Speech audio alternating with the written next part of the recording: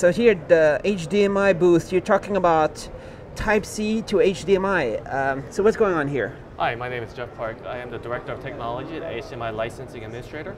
We're the creators of HDMI technology, and we released and work on the specification.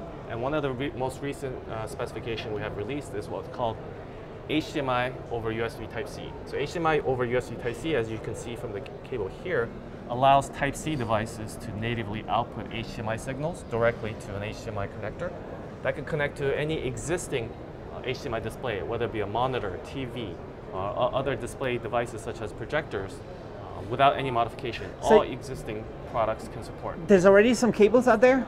Yes. So some of these like this? Some of these cables here you see here are prototypes that are adapters or manufacturers that are producing cables or working on, and they'll soon be out in the market as you will see source devices that support HDMI over USB Type-C. Here's some prototypes? Yes. So here we're showing a couple prototypes here. The first one is a PC tablet 2-in-1 type of device where it has a USB Type-C output connecting directly to a HDMI monitor. Again, this monitor is nothing special, it's off the shelf. We just bought it at the store.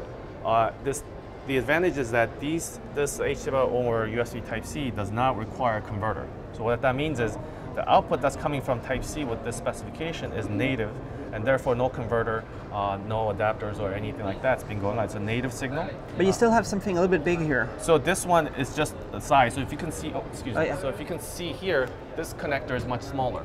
So it's just by design. Certain manufacturers have different design philosophies, and this uses the same. It doesn't convert anything. No, only it does is messaging. What that is using the protocol defined by USB Type-C, what's called alternate mode. So alternate mode uses USB PD power delivery protocols. So power delivery protocol is just a protocol to message with the Type-C devices to indicate which mode to enter, because there's multiple alternate modes.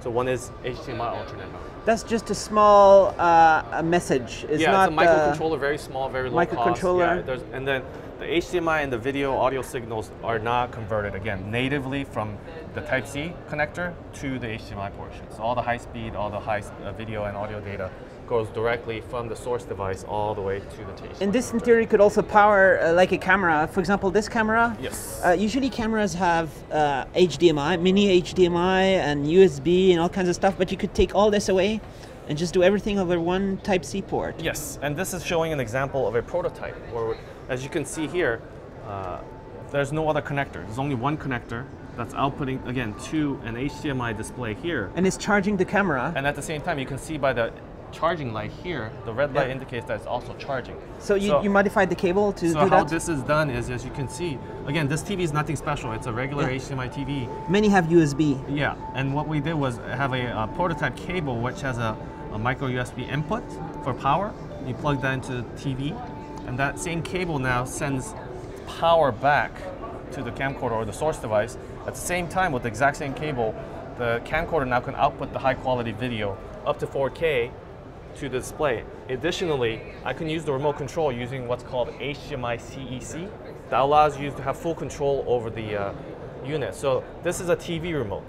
The TV remote is now controlling the camcorder and the source device. So now I have full control over the menu system, and I can play, pause, rewind, everything. That's a standard way of communicating over HDMI. Yes, HDMI CEC. It's called Consumer Electronics Control. It's a standard that's available on many displays, many HDMI devices, to be able to control all devices with a single remote. So you can just take one remote that you may have for your TV, or maybe your Blu-ray player, or your set-top box, cable box, and that single remote can control everything.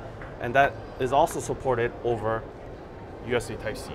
HDMI over USB Type-C, that's going to be available very soon. A lot of manufacturers, as you can see, prototypes here, are working on incorporating this technology into their products. And cables are already ready.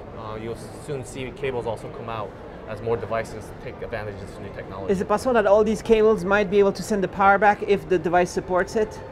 It depends on the manufacturer. The manufacturer will have to design it to be able to send power back to the USB Type-C. Usually through a USB plug, but how about some HDMI cables that could send power?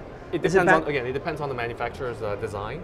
That's really up to them, because again, we designed the specification and released the specification, and long as they meet all the testing requirements, how it's exactly designed is really up to them. Could it be backwards compatible with the MHL standard? That MHL, again, is a completely different standard, Yeah. so you have to discuss with them about their technology. We're only here to talk about HDMI over USB Type-C. And so that means the docks, if I have a phone that has a Type-C Yeah. and supports this, the dock could be more simple because you don't need to convert Correct. this DisplayPort to HDMI. Yes, correct. It's just native. Yes, so it's all native, and the advantage is it simplifies things. Also, the cable itself will be lower cost because, again, you have less components. You don't have requirement for a converter inside the cable. And traditionally, if you have a full converter here, you would need some sort of external power because you're doing full conversion, or it would draw the power from the source device and drain any battery powered devices as well. So, because everybody has HDMI displays on their displays, TVs, it's just HDMI. Yeah. Not so many people have DisplayPort. Yes. But now it's the trick is to get all this into the phones, right? So right now, no phones are shipping with this. Not with this. Again, this is very new. Very new. So it takes time to develop. It's been out maybe a little over 6 months. So it takes a little longer to be able to develop such products. But again, as you can see here, we already have prototypes, so it's not difficult to design.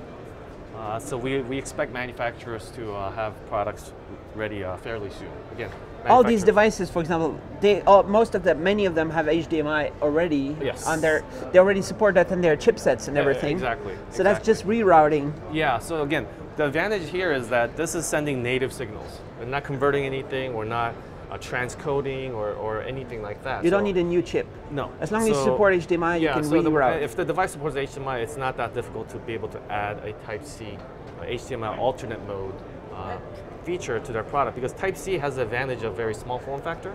So you can replace both your power cable and data cable, plus now video using HDMI. And the advantage, again, is that all the billions of products already out in the market that exists today for HDMI. Almost everything you want to connect to converts back to HDMI anyway. So this removes another burden for the consumers to not have to buy another converter or adapter to connect to their existing HDMI products. But the dream kind of is that on smartphones, this would be integrated on the SoC, so they don't need a separate chipset to do HDMI. Yeah, eventually. Eventually it'll be on the SoC. Yeah, eventually we expect that to happen. Again, it depends on the usage case. The use case of taking a phone, connecting it, and then connecting to a TV, we'll see how users react. Again, depending on the application. Like if you have a docking station and you want to use it as a computer using Continuum or Android as a desktop, that's very useful. But beyond that, we'll see what kind of use cases come up out of the market for mobile devices. But again, the technology is there to take advantage of such use cases if necessary.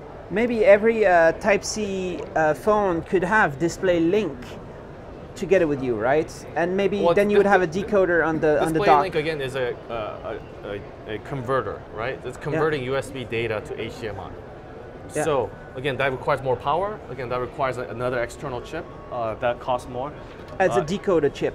And an encoder chip. Well, encoder you can do in software, right? Yeah, software, correct. Yeah. But again, that requires support on both sides. You have to change both sides, right? Yeah. That's the whole point. Whereas again, HDMI over USB Type-C alternate mode, only the source needs to change by if they're including Type-C connectors.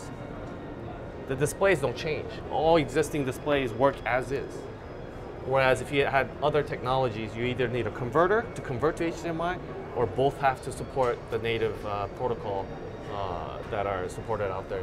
And the latest USB Type-C spec is a 3.1, right? So if you have a dock with the 4 USB ports, you can connect hard drives. They could all, in theory, speak together at the same time do HDMI of a Type-C. Correct. I mean, it's theoretically possible. Again, it depends on the design of the dock that you mentioned, but again, all that's possible depending on the design of the product. And how soon are we going to see this happen everywhere? Fairly soon. Again, we don't have dates. It depends on the manufacturers. Again, manufacturers decide when they want to announce and release. We don't talk about other manufacturers' schedules, but if you talk to the individual manufacturers and ask them about their plans for HDMI over USB Type-C, they should be able to tell you about a rough timeline for themselves. Probably the camera makers might be very excited about this, to make it simpler, just to Type-C and do everything. Absolutely. And but they need a special cable if they want to charge. Not really special. Yeah. I mean, cables already exist. You could have right? one cable for charging and another cable for output, but if you want to do Well, both, you can do both using this one cable, right? just one cable, with that this one, one cable, right? So we have this prototype shown here, but a manufacturer can bundle that or sell that as an accessory and be able to do both. And there's no maybe reason why can you have a special cable that, because sometimes they might not get enough power from this USB to charge. Sometimes the cameras need very fast charge. Yeah, then you would plug this into a more capable power adapter, right? Right. Because again, it could be depending. Again, this is a prototype, but depending on the design of the cable, you can have many options how it's powered. You can use the existing power connector, or Type-C it has capability to support power. So again, it depends on the design of the device. In theory, they could have special designs for cables that have two things going out. One goes in the wall and one goes to the TV. Again, many possibilities. Many possibilities. It depends on the manufacturer. Again, that's the beauty of HDMI over USB Type-C. It has a lot of flexibility. So the manufacturers can decide how they want to do it for their particular implementation.